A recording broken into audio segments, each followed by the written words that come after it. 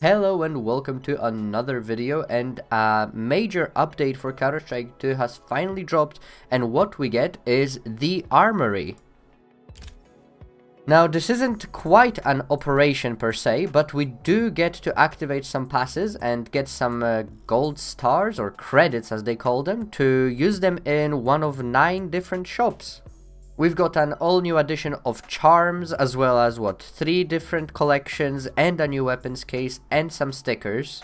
But let's just take it one thing at a time. It doesn't look like there is any new content update from a gameplay perspective, so again, no operation, no missions, no co-op, like co-op missions either. First thing that we see here is the limited edition item. It looks like everyone gets a chance to basically get this one deagle. It's called the Desert Eagle Heat Treated. It looks very much like a case hardened, but like a newer version. It looks a lot like there's a lot more detail. And according to the official page on the Armory update on Steam, it is randomized. So they say, forged in fire, each heat-treated Desert Eagle is unique in its wear and pattern, available for a limited time in the Armory. Now, judging by how many credits we are able to earn in every single pass, again, we can buy up to 5 of them, and each pass costs £12.50, which comes out to, 31 pence per credit that we earn, roughly. So if this costs 25... then each deagle is gonna be worth about £8 on the Steam market. I'm calling it now, probably a little bit less than that, at least until they disappear. Obviously, we don't know whether there is only one of them you can activate, or maybe one per pass, or if you can just spend all of your money on these and waste all of it. I do wonder whether there's gonna be, more blue or more amber in it. I guess we'll see as more people open these and sell them on the Steam market. The next thing that has been added is you've got your charms. So we've got 2 sets of different charms for now, and I think it's worthwhile to notice that pretty much everything out of here, aside from the limited edition skin, is basically just like opening cases. I know in previous operations and previous shops like this one from Operations, you were able to choose whatever you wanted to drop. So we had a lot of people dropping the Glock Gamma Doppler, I believe. Now you can only use 3 credits to open a random one of these. We got the Hot Wurst charm. I'm not sure what to think about these yet. I haven't seen them in game so much. They look interesting, but I don't know. Maybe there will be some more interesting styles and charms released with time. We've got the second one as well, which is just many versions of guns. We've got your baby AK, also a baby AK, but it's die-cast. Oh god, that just looks like it's not been textured properly. And the rarest, the baby Karate, would have been really a lot cooler if it was like a Karambit or something else. And you've got the baby Karat CT. Like in all honesty, this semi-precious looks a lot better than the red one. But yeah, so you get a bunch of new charms that you can apply anywhere on your weapon. Next things, we've got the 3 new collections. We got Overpass 2024, Graphic Collection, and Sports and Field Collection. We're not gonna go over every single skin here. I'm mostly just gonna look at the reds and the purples and the pinks maybe. You got the AK-47 Be the Monster. I think this is the first skin which just straight up has like really cool golden effects. I know there was the AK Arabesque, but this one actually has some more texture to it and some more form. Yeah, it kind of looks like someone spray painted some gold on top of it. It's really nice. I like it. I think it will be worth a lot in the Steam market once it's available. And again, like the charms, you only get a chance to get something good out of this. I'm not the biggest fan of that, I'm gonna be honest, because 1, you cannot buy these credits, so you have a limited amount of chances to basically open these collections. And even if I spent all of my credits, all 200 of my credits, I might still not get the AK-47 Be the Monster. And that's kind of disappointing. Like, I can't imagine just spending so much money on that. To buy all of these passes, I need to spend about £62. And imagine just spending £62 and not even getting the AK. Like, that's crazy to me. What else is nice? We got another Zeus skin. The Dragon Snore. That's cute. Not sure if I would go for this one. But we don't have enough white skins. So I think having a nice white skin is definitely a good thing. We got the Up Krakow. Another anime skin.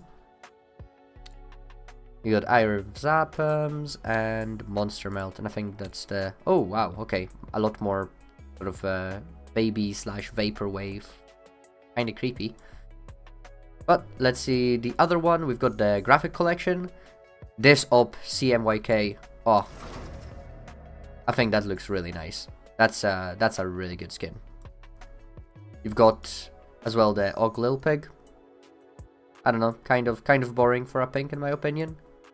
It's got the gold accents as well, just like the Overpass red. This Desert Eagle Starcade, that's got to be the best Deagle out of here. Oh, all of those little sparkles. So much detail.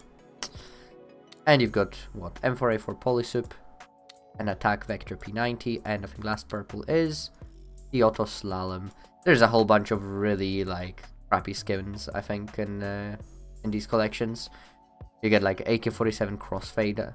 That's kind of interesting, but also very muted. I think looks very much like a Elite Museo, in a way. And the third collection here that we've got is the Sport Enfield with the M4A1S Fade. This might be the first time that I actually end up buying a Fade, if I manage to get myself one of those before they rise up in value ridiculously. I can already see these collections being hyper expensive once they stop dropping, unless Valve decide to back out of the fact that you can't buy any credits, in which case, I mean, they're gonna drop heavily. After, like, an update drops that they allow buying credits, that's gonna make a hell of a difference.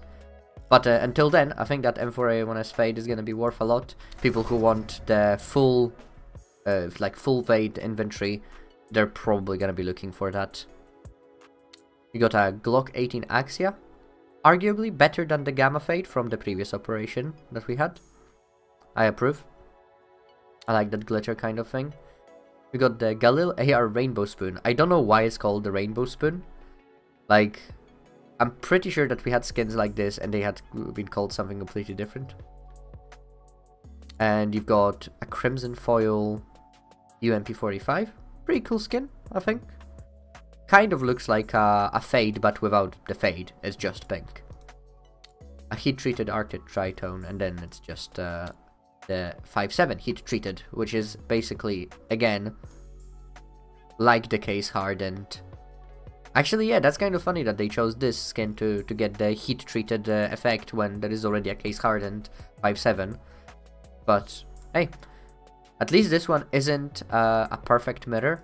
So you can see already here that there is some different patterns on the reverse side compared to the play side.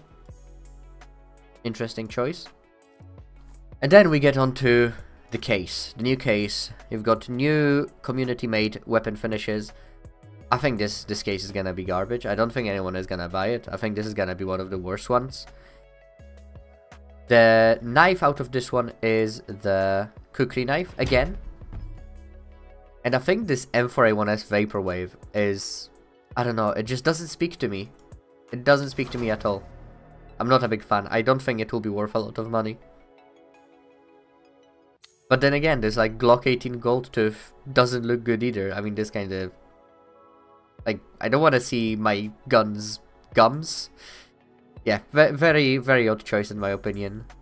You get the Neo Noir UMP now. To add to the collection, you've got the P250 Epicenter. That's kind of nice.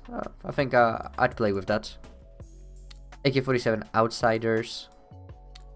Rapid Transit. Alright, okay, so there's just like a map of a metro or something. P90 Randy Rush. Another Mac 10 with a face on it. Ooh, Hydra Strike. That looks really nice. But I'm a big fan of blue, so M4A4 turbine. Yeah, kind of like looks like it would be a purple, so that makes sense. And you've got some well, okay, that's actually pretty nice. There's some blues, hypnosis, looks trim, and static. Oh, and a blue Desert Eagle. Looks kind of like a Naga. It's got those sort of effects on it, but at least it's different. And I think that takes us to the last sort of major addition, and that's these two sets of stickers. And as you can see, all of these are seemingly meant to be for crafting, like custom crafts. So you've got your like fire effects that you can add on top of each other and stack them. I think that's gonna bring out the creativity in a lot of the players, so I do have to appreciate this. You got your like googly eyes and clown noses. Yeah, I gotta say, this pinnacle of game design, you get a red clown nose. And that costs you, what, like 60 pence? And along with all of these new stickers comes a change that I have been looking for Valve to make for a long time now. And that's the ability to preview the scraping of a sticker. So you can basically scrape them as little or as much as you want, which is amazing in my opinion. Because we've been missing that. I mean, I've been making videos about like scraping of stickers for a long time, just because there was no way to do it. And yeah, it's like finally in the game. You just hit a slider, as you can see on this little GIF, and yeah, a feature that should have been in the game since the very beginning.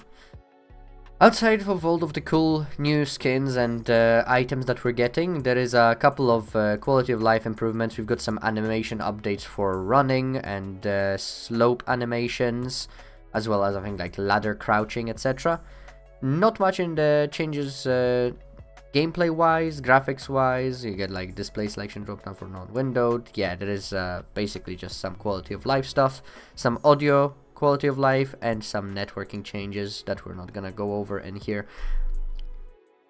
So yeah, I mean, that I think covers most of the changes out of this this update. It's not quite an operation, I don't think, but at least it gives people a reason again to play the game. I think the game has been stagnant for the longest time.